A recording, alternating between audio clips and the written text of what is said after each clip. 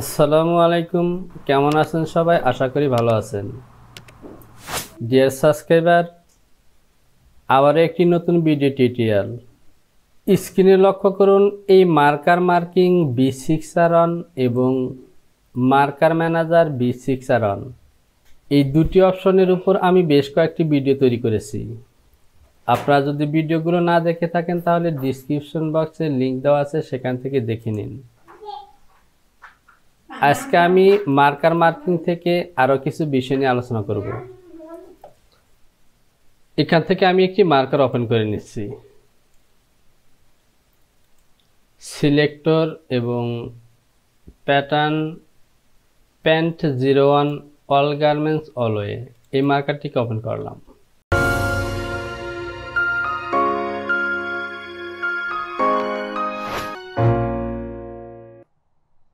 তো প্রিয় ব্যাপার, এখান থেকে আমি ফাইল, এডিট এবং ডিসপ্লে এই তিনটি অপশন থেকে গুরুত্বপূর্ণ পয়েন্টগুলো নিয়ে, গুরুত্বপূর্ণ অপশনগুলো নিয়ে আলোচনা করেছি।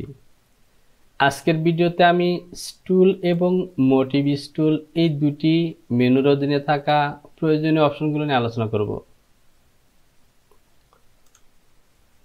তো প্রিয় ব্যাপার, আপনি যদি আমার চ্যানেলটিতে নতুন হয়ে থাকেন তাহলে চ্যানেলটিকে সাবস্ক্রাইব করুন এবং পাশে থাকা অ্যালার্মটিকে বাজিয়ে দিন। আর যদি পূর্বে থেকে সাবস্ক্রাইব করে থাকেন তাহলে অসংখ্য ধন্যবাদ। এই হলো আমার স্টুল মেনু। এখান থেকে শুরুতে আছে জেনারেটলি ভিজুয়াল মোটিভ। এখান থেকে যে অপশনগুলো দেখতে পাচ্ছেন এগুলো কিন্তু আমরা আগেই শিখেছি এই ফাইল অপশন থেকে। তাছাড়া এখান থেকে যে মার্কারের মিডল পজিশনে যে এই ফাঁকা অংশ দেখছেন, বা আমি যদি এই মার্কারটিকে উপরে উঠিয়ে দিই তাহলে মার্কার ওপেন করার পর এই যে প্রথমে যে ফাঁকা অংশ দেখছেন এখানে রাইট বাটন ক্লিক করলে কিন্তু এই স্টুল অপশনে থাকা যে মোটিভ অপশন যেটি আমরা দেখলাম এই অপশনটি কিন্তু অন হয়ে যায় এবং এখান থেকে আমরা কাজগুলো করতে পারি। এরপর এখান থেকে special ski, টপসার display, preference অপশনটিও file মেনুর মধ্যে থাকা প্রেফারেন্স অপশনটি ওপেন থেকে যদি আমরা দেখি তাহলে এখানে কিন্তু আছে। তো প্রেফারেন্স অপশনটি নিয়ে আমি আলাদা একটি ভিডিও তৈরি করব, আগেই বলেছি। এখান থেকে অনেকগুলো সেটিং আছে, সেগুলো নিয়ে আলোচনা করব আরেকটি ভিডিওতে। এরপর এখান থেকে যেই অপশনগুলো আছে যেগুলো আমরা ব্যবহার করি তার মধ্যে হলো অ্যানালজিস। এই অ্যানালজিস দিয়ে প্রথমত যে কাজটি আমরা করি তা হলো, ধরুন এই মার্কারে থাকা প্যাটার্নগুলো মডিফাই করা হলো, লেন্থ 1 ইঞ্চি কমানো হলো কিংবা থাই পজিশনে হাফ ইঞ্চি মাইনাস করা হলো বা ইনক্রিজ করা হলো। তাহলে প্যাটার্ন যখন মডিফাই করা হবে তাহলে মার্কারও কিন্তু প্যাটার্নটিকে মডিফাই করতে হবে। আর এই কাজটি যেভাবে করা যায় তা হলো, আমরা মার্কার ম্যানেজার থেকে যদি মার্কারটিকে নতুন করে ওপেন করি, অথবা ধরুন আমি কাজটি করে দেখাচ্ছি। আমি ফাইল থেকে ওপেন করব, আমি প্যান্টের প্যাটার্নটি ওপেন করি। প্যাটার্ন এখান থেকে এ হলো লং প্যান্ট। ধরুন এই যে প্যাটার্নটি, এই প্যাটার্নটিকে আমি লেন্থে কমিয়ে দেব। আমি এখান থেকে প্যাটার্নটিকে শর্ট করে দিলাম। এবার ফাইলটি আমাকে সেভ করতে হবে। অ্যাক্সেস পাথ সিলেকশন করে কন্ট্রোল ই এবং কন্ট্রোল ভি দিয়ে মডেল ভ্যালিডেশন করে দিলাম। এবার যদি এখান থেকে এই ফাইল মেনু থেকে নতুন করে আমরা মার্কারটিকে ওপেন করি তাহলে আমাদের মার্কারটি মডিফাই হয়ে যাবে। আমি ব্যাক পার্টের এই প্যাটার্নটিকে কিন্তু মডিফাই করেছি, দেখতে পাচ্ছেন পকেট। এবার আমি এখান থেকে যদি এই মার্কারটিকে মডিফাই করতে চাই তাহলে যে কাজটি করব, জাস্ট টুল মেনুতে গিয়ে এই অ্যানালজিস অপশনটিতে ক্লিক করে এই যে দুটি তীরচিহ্ন অপশন আছে এখানে ডাবল ক্লিক করব। তাহলে আমার প্যাটার্নগুলো কিন্তু মডিফাই হয়ে গেছে। এবার এখান থেকে ওকে, আমার স্টাইল নাম্বারটি কিন্তু এখানে চলে আসলো।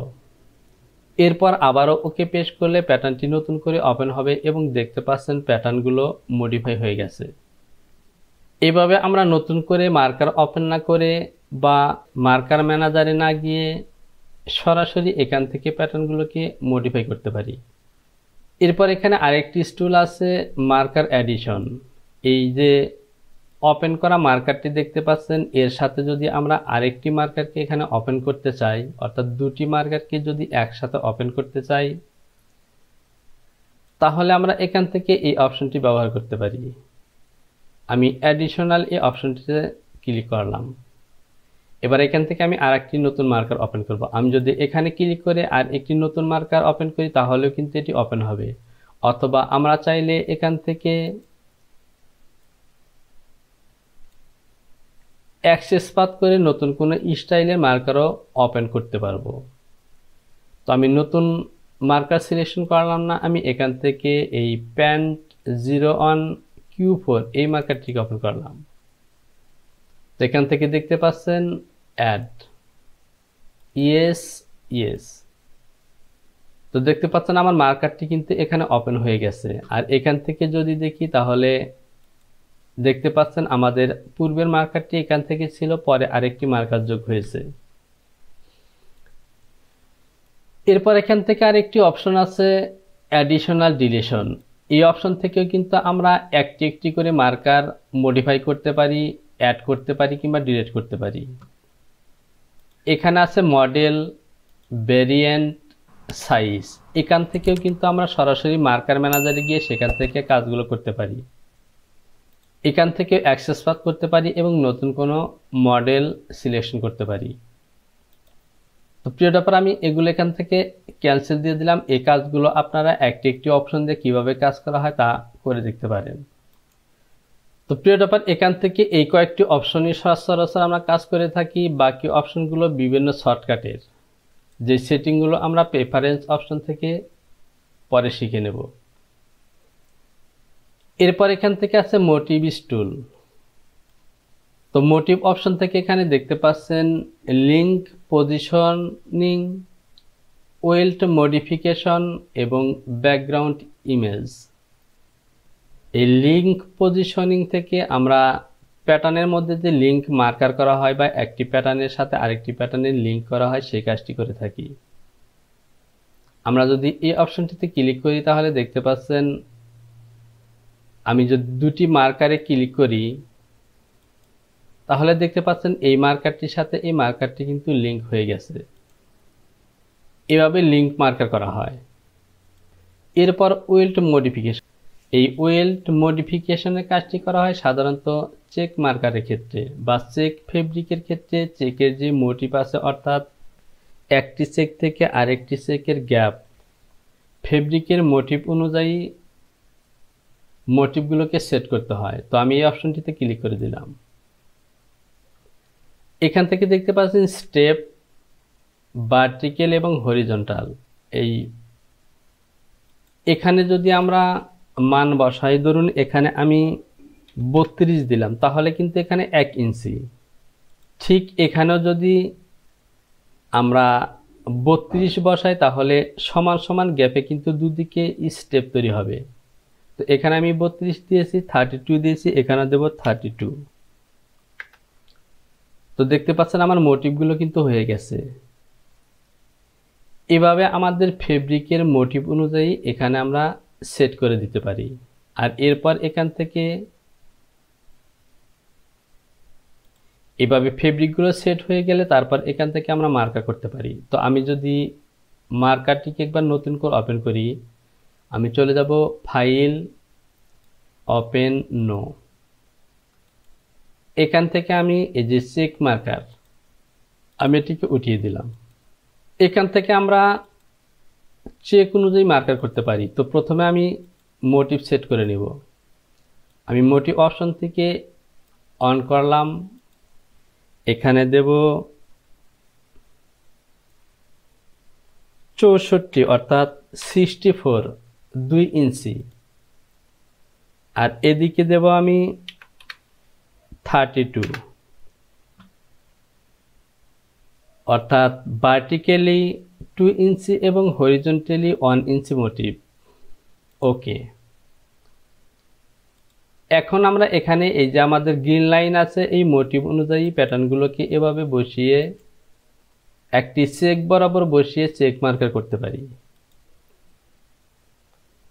তো দেখতে পাচ্ছেন আমি এই লাইনে যেই চেক বরাবর প্যাটার্নটি বসিয়েছি, গ্রিন লাইন ঠিক এখানেও কিন্তু একই চেকে বসাবো, তাহলে আমাদের প্যাটার্নগুলো কিন্তু একই চেক বরাবর কাটিং হবে। তো প্রিয় ডপার, চেক মার্কার এবং বিভিন্ন ধরনের মার্কার কিভাবে তৈরি করতে হয় তা আমি আলাদা ভিডিওতে দেখাবো। এখানে শুধুমাত্র মোটিভ কিভাবে সেট করতে হয় সেই জিনিসটি দেখালাম।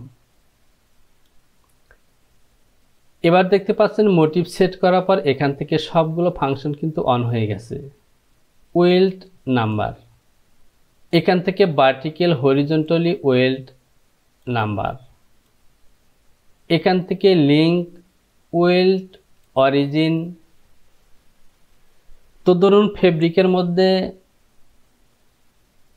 লেফট এবং রাইট, বা ধরুন এই যে টপ পজিশনে আমার ফেব্রিকের অ্যাজ থাকবে, সেক্ষেত্রে এই যে ডান সাইডে লাল দাগটি দেখতে পাচ্ছেন নিচে, আমি কিন্তু এটিকে চেঞ্জ করে নিতে পারি। আমি যদি এই অপশনে ক্লিক করি তাহলে দেখতে পাচ্ছেন আমার এজ লাইনটি উপরে চলে আসলো, আবার যদি নিচে ক্লিক করি তাহলে নিচে চলে আসলো। এভাবে আমরা এজ লাইন সিলেকশন করার ক্ষেত্রে এই অপশনটি ব্যবহার করি। এরপর এখান থেকে ব্যাকগ্রাউন্ড ইমেজ, আমরা চাইলে এখান থেকে আমাদের পিসি থেকে কোনো ব্যাকগ্রাউন্ড ইমেজ কিন্তু আমাদের এই স্ক্রিনে ওপেন করতে পারি। আমি যদি এখান থেকে চলে যাই, আমি এখান থেকে একটি পিকচার সিলেকশন করব, ডেস্কটপ, এখান থেকে আমি এই পিকচারটিকে সিলেকশন করলাম। তো দেখতে পাচ্ছেন আমার এখানে কিন্তু পিকচার চলে এসেছে। এরপর এখান থেকে motive 0, group মেশিং, positioning information display, green cross line in the middle of motive. তো প্রিয় ডপার, মূলত চেক ফেব্রিক এবং বিভিন্ন marker, line marker, check marker, বিভিন্ন মার্কারের যে সেটিংগুলো আছে সেই সেটিংগুলো এখান থেকে করতে হয়। তো প্রিয় ডপার, এখান থেকে মোটামুটি আমি ফাইল, এডিট, ডিসপ্লে এবং টুল এবং মোটিভ থেকে ব্যবহারিক টুলগুলো নিয়ে মোটামুটি আপনাদেরকে ধারণা দেওয়ার চেষ্টা করেছি। প্রিয় ডপার, এরই সাথে আজকের ভিডিওটিকে আমি এখানে শেষ করব। পরবর্তীতে নতুন কোনো ভিডিওতে আমি প্রত্যেকটি অপশন নিয়ে কিভাবে কাজ করবেন, কিভাবে কাজ করে সেগুলো নিয়ে বিস্তারিত আলোচনা করব। আজকের মতো এখানেই। আপনি যদি আমার চ্যানেলটিতে এখনো সাবস্ক্রাইব না করে থাকেন তাহলে সাবস্ক্রাইব করুন এবং পাশে থাকা অ্যালার্ম বেলটিকে বাজিয়ে দিন, যাতে নতুন কোনো ভিডিও আপলোড হওয়া মাত্রই আপনার কাছে পৌঁছে যায়। তো আবারও চলে আসবেন নতুন কোনো ভিডিও টিউটোরিয়াল নিয়ে। সে পর্যন্ত ভালো থাকুন। আল্লাহ হাফেজ।